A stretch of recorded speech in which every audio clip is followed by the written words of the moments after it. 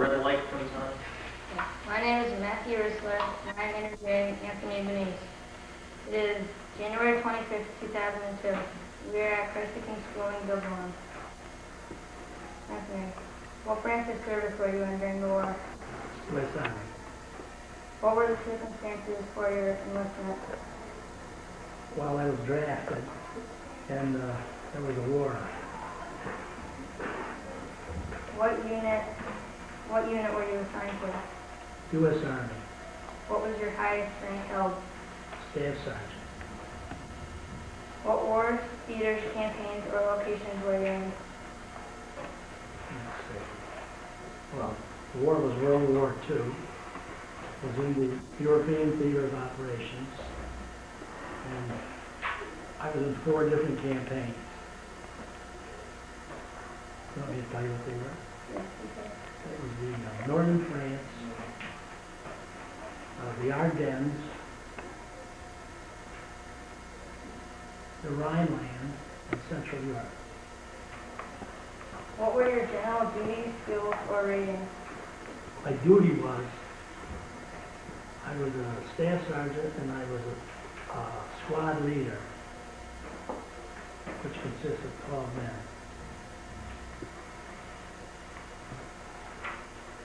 Did you have combat service? Yes. And when were you first under fire? November 1944. What were your feelings in combat? Scared most of the time. Okay, Matt, you got a good chance here. When were you first under fire? I think it was November 1945. No, 44. 1944. Okay, can you tell me where you were? I was in France. What were your feelings in combat? Oh, it's pretty hard to define, but I guess I was scared sometimes, and most of the time I wasn't. Did you receive any injuries, wounds, or illnesses? I was wounded Okay. in March of 45. And where were you wounded? I think it was in Germany, but I'm not sure. What part of your body? I got shrapnel wounds in the arm and in the head. Good. Were you captured at all? No, I wasn't. What was daily life like? Well, most of the time you were sitting or moving.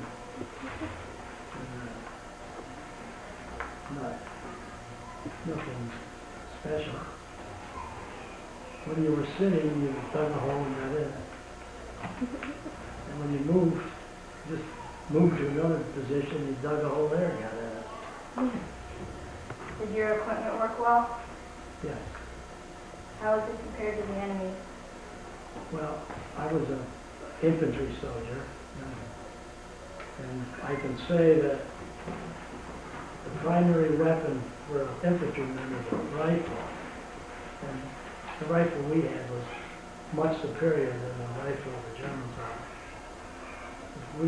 They had a bolt action rifle, and we had our rifle was semi-automatic. All you had to do was press the trigger and it shot. Whereas he had it fired and bolted and fire again. All we had to do was just keep pressing. We could get 8 rounds off, or he could only get maybe 2 off at the same time. Did you have any other equipment besides the gun? Beg your pardon? Did you have any other equipment besides the gun? Not combat equipment, no. I had other equipment, of course. What was your unit like? And how were your officers? Okay, Matt, why don't we go back here?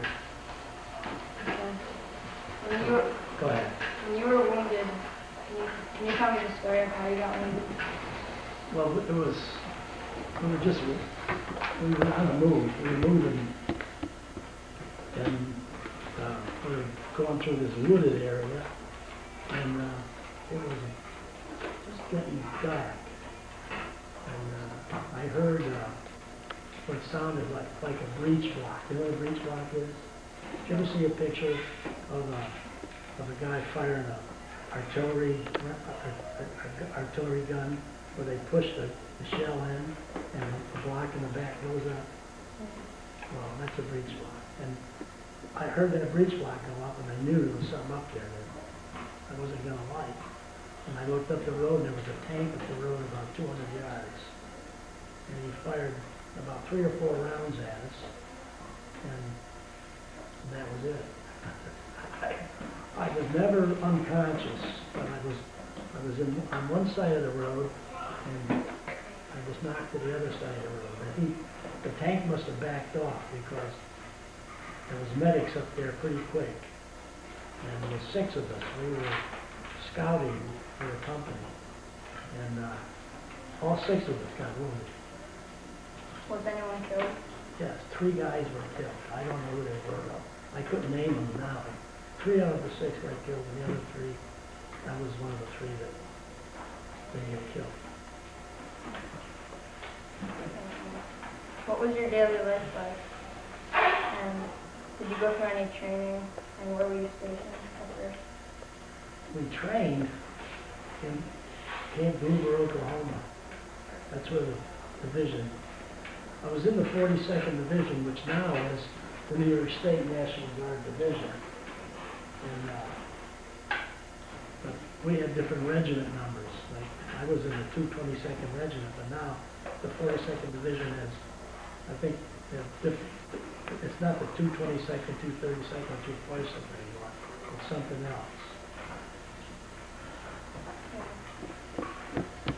As a staff officer, what were your duties? Well, my duties were to keep 11 guys and myself doing what they were supposed to be doing. What was your unit like? It was just a typical infantry company. And I think the morale was always pretty good. How were your officers? Most of them were good and some of them were bad. Did you like most of them? Yes, I did. Did you? Okay. When did your unit get to Europe? November 1944. Can you answer that for that? Well, we went in through southern France, and we went into the city of Marseille, and before we got there, the ship couldn't go into port because when the Germans evacuated Marseille, they sunk every ship in the harbor, and they plugged the channels, you know what I mean? They just sunk a ship across the channel. So there was a big breakwater, and our ship tied up on a breakwater, and we walked in a breakwater. And an interesting thing was when I came home, I went through the city of Marseille too, and by that time, every ship in the harbor that was sunk was cleared out. So the engineers did a good job there. They cleared the harbor right out. And then we went up to, the armies were moving so fast. The 7th Army was going so fast north that we got in, no, was it trucks or, yeah, we got in trucks and we met them. We caught up with the 7th Army in Dijon. That's a city almost in northern France. And that's when we started getting into combat, after Dijon. We went east and almost immediately we started meeting resistance. What actions were you in during the war? Well, I gave you the campaigns. Was there any other actions that you were in? No. Can you describe the campaigns that you were in? Well, I mean, most of the campaigns are alike. We're just in a different area. They shoot at you, or you shoot at them. Is there anything else? Oh, there's a lot, but I just can't recall now. what they all were. What were your experiences?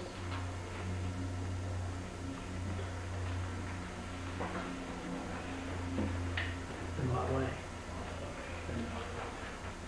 Combat experiences, What were your experiences in combat? well, hard to say. You're just careful all the time. You learn how to duck. And,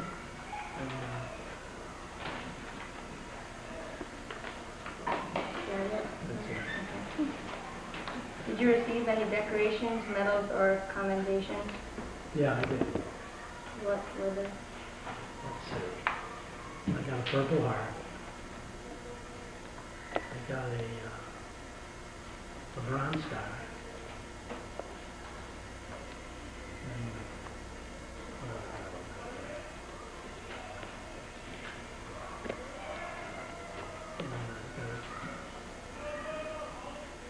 a combat infantryman badge. Now, if you're in the infantry, when you go through training, you finish your training, you get a little badge. It's got a rifle through it. And then when you go in combat, you get they embellish that with a wreath around it. They call that a combat infantryman badge. Now, if you talk to an infantry soldier, he's probably more proud of that than he is a Purple Heart or a Bronze Star, stuff like that. Because that signifies that you've been an infantryman and you were in combat. Now, all combat infantrymen get that badge. You've probably seen it many times and then realize what it was. Can you describe your medals and decorations? Well, Like, what was the Bronze Star? Bronze Star was, I think I helped the guy across the river. And it was in the middle of winter and it was cold and he lost all his, and he couldn't get across. So I pulled him across. And that's why I got it. What was the most interesting or inspiring thing that you experienced during your service?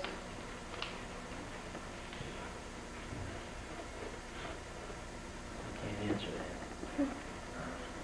Okay, buddy. What was the most interesting or inspiring thing that you experienced during your service?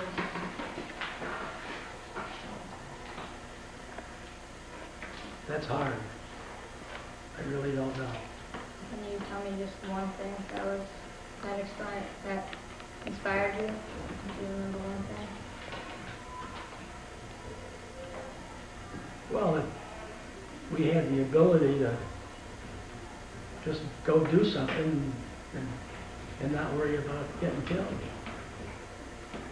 And you just wait. You're in a position and things happen, and you wait them out. But after a while, you're sick of waiting, so you just do something. And then when you're all through, you say, God, what did I do that for? Is there anything else in there? No. It's hard to say things, it really is.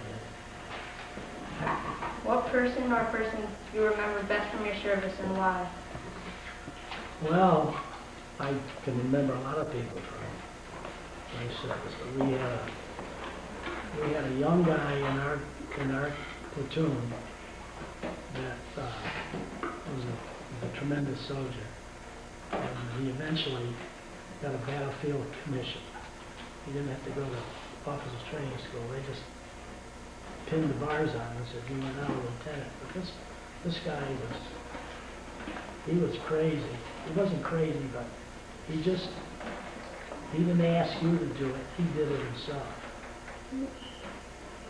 Why do you remember him? Because I became a close friend of his, and in fact, we wrote to each other after the war about a couple of years, and then we stopped writing, and I don't know where he is now. Do you remember anyone besides Yeah, I him? remember a lot of people, but I can't tell you about all of them. I don't have that much time. What What experience or experiences left the greatest impression on you?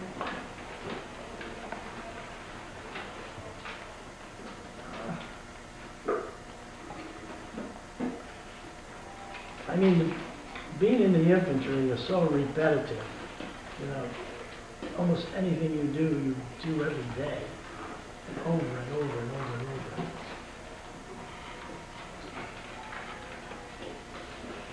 That's it. Did you perform any unusual service or duties? Any unusual service? Yeah, or duties while you were in the war? Not really. I just did mostly what everybody else did.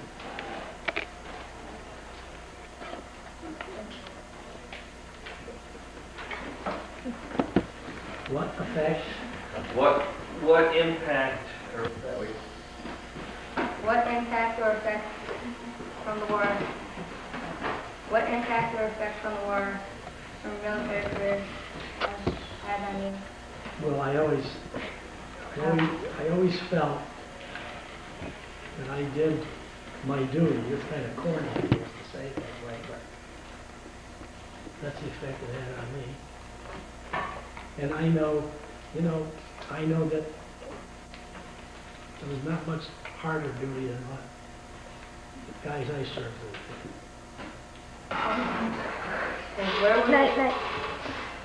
Where were you when the war ended? I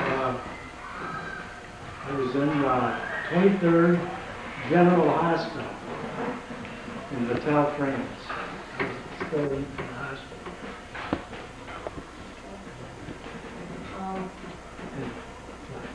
Want to know where I went from there?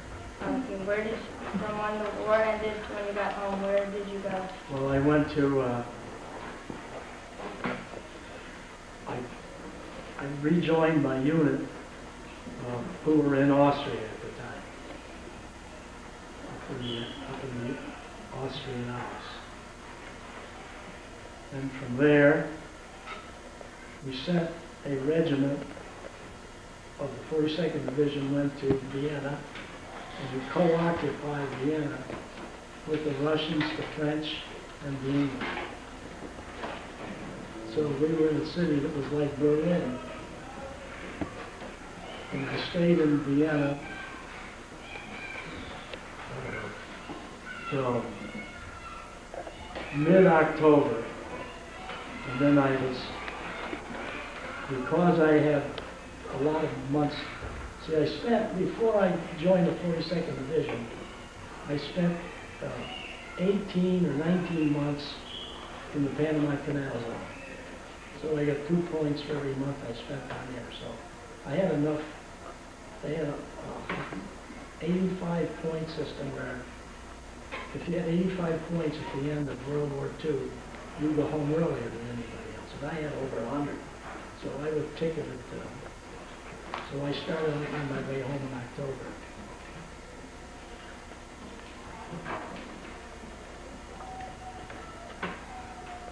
Okay, did you have any occupations during the war before you went home?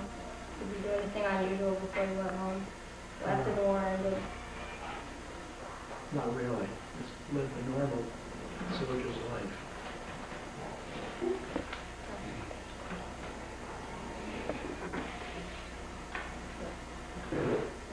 Can you talk about the Eagle's Nest? The Eagle's Nest was just something dug right out at the top of the mountain. It was like a big concrete event. They had big open windows. They were open. You could have beautiful view. And when we got up there, everything in the place was taken out. I don't know who got it, but. About that? Can you tell us anything else? Not really. No, I haven't been good. I haven't told you much, but. Thank you. Okay. Thank you, kids, for listening. Thank